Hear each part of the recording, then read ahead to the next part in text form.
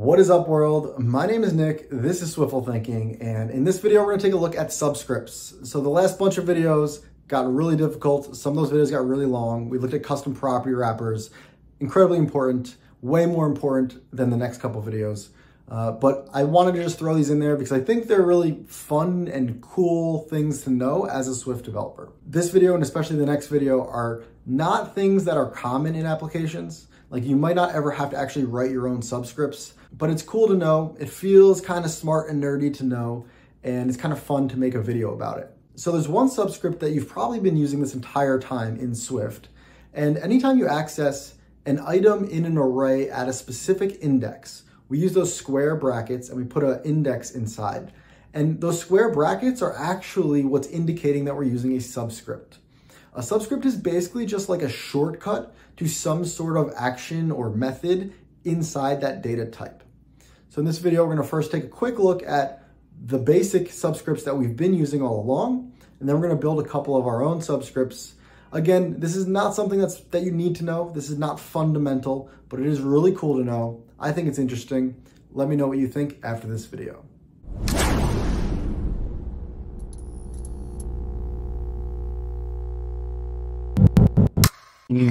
Welcome back, everybody. The last couple of videos were incredibly difficult to make, and luckily the next two at least are going to be much easier and much shorter. So I get a break and you guys get a break. But with that said, they are important, I think, at least to know about. You might not use these that often in your code, but let's take a look at some more advanced concepts here. In this video, we're going to look at subscripts, and I'll explain what that is in 1 second. So let's right-click the navigator, create a new file, a Swift UI view, and of course, we're going to call this one Subscripts Bootcamp. Let's click create. Let's jump inside here. I'm going to make the text a little bit bigger so that you can really see this one. So we're really not going to write that much code in this video. Firstly, let's do some setup here. I'm going to do an @state private var. Let's call this my array of type an array of string, and I'll set it equal to, let's do all lowercase 1, 2, 3. Difficult stuff, I know, guys. Let's do another @state private var. Let's say selected item of type optional string and start it equaling to nil. I love creating these property wrappers now because in the last two videos, we literally covered everything you need to know about property wrappers. If you don't know how property wrappers work, check out the last two videos. But now that we create these @states, we know exactly why we are setting this default wrapped value. We know exactly how this @state is working. And I love having that knowledge, even if we don't have to actually make custom property wrappers all the time. Anyway, let's create a VStack here and open the brackets. And I'm just going to put this array on the screen. So I'll do a for each. Let's do for each item in my array. And we need to loop on a hash value. So we'll give it an ID of \self. That is the hash value of each string. And this will be each string, and we'll put on the screen text with the string. Simple stuff, 1, 2, 3. And below it, I'm just going to put a text that says selected, and we're just going to put in the selected item, otherwise none. All right. We got our array on the screen, and I'm going to do a quick onAppear. And when we call onAppear, I'm going to set selected item equal to my array, and I'm going to access the index at 0. So the selected item right now is 1. All right, why am I doing this? Now, if you've been following my channel or even just writing Swift in general, you probably realize that most of the time we never use these square brackets. But occasionally, like when we access indexes in an array, we use this square bracket syntax, right? So if I wanted to access the first item in the array at index 0, I put 0 here. If I want to access item at index 1, so item 2, I could put in the number 1 here, and now selected is 2. But the question that we're talking about is, why on earth are we using these square brackets here, and how come we never use them anywhere else? Well, really, the square bracket is called a subscript, and this subscript is just for the developer's convenience. Because we could always manually do this ourselves, right? We could loop through the array and loop on the first and the second item. And when we get to the second item in our loop, we could return that. So we could do like a for item in my array. But Swift is giving us this handy dandy convenience subscript. I'll search for a subscript. So let's look at the documentation real quick. And it's kind of difficult to read, but we know that it's there because we're using it. So if I Command-Shift-O and open up the array documentation, I can jump to, let's look for maybe index. And let's do a subscript at index. Here we go. We can see this function inside. It's an extension of array where we have a function here called subscript. Subscript takes an index and returns an element, right? So this function is what's allowing us to access the item at index 1. And this square bracket is called a subscript. It's basically just a shortcut to access this function. So for example, we could write a variation of this function ourselves. So you guys don't have to write this, but for example, we could do an extension of array and create a func called getItem. Let's call getItem, and we'll say at index of type int, and we'll return an element. And we could say something like for index, comma, element in, let's call self.enumerated, if index is equal to at index, return element. And if we can't find it, maybe we'll just return nil. So this is actually a safe version of our original subscript, right? So these subscripts, if you try to access an item that's not in the array, it's going to crash your application. But now we can use myArray.getItem at index, and it will safely try to get it, if not return nil. I'll set this back to 0, and we can see that the first item is back on the screen. All right. So accessing the subscript is basically just something that the Swift team has given us. So instead of calling a function every time, we can just very conveniently go like this. All right. Now, most of the time you don't want to create your own subscripts because this syntax is kind of confusing, right? We know that this works on an array, but as we're going to see in a couple seconds, it's kind of hard to understand exactly what is happening here because we don't have documentation. Like if we call getItem at index, right, we can see what this function is doing. When we look at the subscript here, we can't really tell what is happening inside this subscript. There's not much documentation on it. So I don't do this very often in code, but what we're going to do is create essentially instead of creating extensions of arrays, we're going to create some subscripts and look at how we can create our own variation of this. Now, before we get into it, I want to just walk you guys through some steps here. Firstly, the subscripts are based on a specific type. So we can see here that all we are doing is putting an integer into this subscript. So if I go back to the documentation and I go to look at the subscript, it takes an integer and returns an element, right? And so when we go to call it, we're just putting an integer in here. And if I create a second subscript that just takes an integer, the compiler is not going to know whether or not I want to call my new subscript or this original subscript. So just to show you guys that real quick, in our extension of array, let's create a subscript. And this subscript, I'm just going to copy this function here and paste it here. So our subscript now takes an integer. Our new subscript right now takes an integer and returns an optional element. But if I go back down to my code and I try to call it, when I try to reload this canvas here, we're going to see that we're going to get a crash because error, ambiguous use of subscript. Ambiguous meaning it can't tell which subscript we're trying to use. So we can't have two subscripts with the same type. And that's because there's no parameters in here, right? It's not like we're passing in at index of type integer. We're just passing in a value that is of that type. We could do something like make a double. And so now this should actually, we'll convert this to a double. And so now we have a different subscript that takes a double instead of an integer. So now if I try to access the integer number 5, it's going to crash. But if I make it a double of number 5, this is now accessing my new subscript, which returns an optional element. So my code is not crashing now. Let's try to make sure it works. Just go back to index number 2 and it pops into number 3. Let's put in index 0 and it pops into 0. So this is working, but I would never actually put this in production code. This is incredibly confusing. their indexes are actually only integers and they're never actually doubles. So this doesn't make any sense to actually write. But I wanted to show you guys that you can only have one subscript for each type that you're injecting. So I'm going to actually comment this out because we should not put that in production code. And I'm going to comment this out as well because we're not going to actually use it. But let's look at one that we might actually be able to use here. So we're going to do, so let's try to get, so let's say maybe we have some code and we're going to say let value equals, and let's put the number, and let's put the string of 3. And then we're going to set the selected item equal to my array. And we're going to look for the first where the string is equal to the value that we're looking for.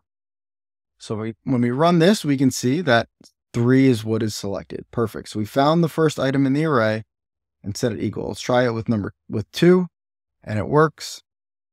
Now here we are looking for a string and not an index. So I could actually create a subscript for this. All right, so we're going to take this and make it a subscript now. So I'm going to create an extension of array.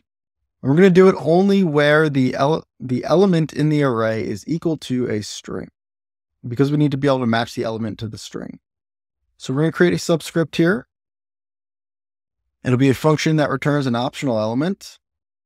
And this function will take in a, let's call it value of type string. And we're going to just call self, being the array that we are extending. And we're going to look for the first where $0 is equal to the value that we are passing in. So now I have a custom subscript that takes a string and returns us the first element of that string. So instead of writing this code every time, I could now do something like selected item equals my array, and I'll access the subscript and we'll pass in 2. And it worked. I can actually just pass in the value directly here. And it works. Let's try it with 1, and 1 works. All right, so now we have a custom subscript where we can pass in a string and get an optional value back. Again, writing this code probably makes more sense most of the time because most developers on your team are going to know exactly what this is doing. If you're new to a project and you see this, you're probably going to get super confused because you have no idea. A lot of developers don't know what subscripts are, and then it's hard to find the documentation for it. And even if you see this documentation, a lot of developers will still have no idea what it's actually doing. So I don't recommend using subscripts all the time, but they are convenient and they are kind of cool, and you can get really fancy with it. Before we wrap up this video, we're just going to play around with a couple other quick examples just to show you guys how we could actually use subscripts in another real world situation. So let's create a struct, call this maybe customer. And we'll open the brackets. Every customer will have a name of type string and maybe an address of type string as well. Now in here, I'm going to create a customer and set it equal to a customer. Let's do Nick, and address is, let's do Main Street. And in here, I'm going to set the selected item equal to the customer dot name. Cool. Clearly it works. A couple of videos back, we learned about key paths. We could also set the selected item equal to customer and then access the key path at name.